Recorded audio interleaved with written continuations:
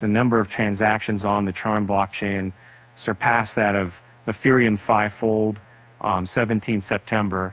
Tron DAO revealed.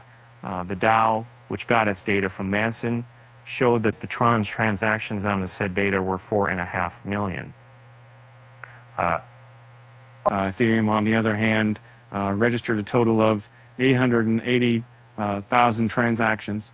The disparity in transactions meant that there were more people transacting on the Tron blockchain on 27 as compared to Ethereum.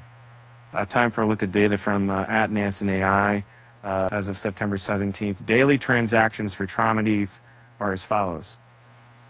4.5, 880K daily transaction. Lots of people are using the Tron network. For more data, visit Tron DAO, September 19th, 2023. And although both blockchains make use of smart contracts, Tron edges out Ethereum with its vital function in gaming and gambling applications. Besides that, the underlying blockchain of Tron allows that for faster transactions than Ethereum. This capability is a major reason most stablecoin transactions, especially from Tether, pass through the TRC20 token standard than Ethereum's ERC20 into the best to combat the single-hand SuCity securiated to clones in the road car, and both the copies with the car with the gender does not supersede the pace of Tron.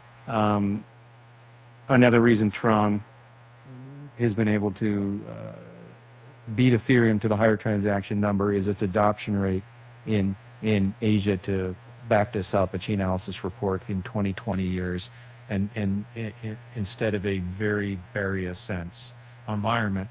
At that time, Tether, which is the largest stablecoin per market cap, was also the most used stablecoin in the region. While that has not changed, traders in the region also prefer to employ the TRC20 model of transacting due to its lightning speed.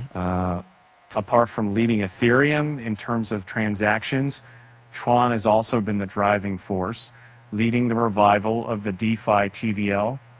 For the uninitiated, DeFi's overall TVL has not been performing well over the last few weeks. This is evident in the notable decrease in most protocols and chains. However, at press time, almost every chain had recorded a significant increase in TVL, with Tron's 20.74%, 4% increase being the highest in the last 7 days.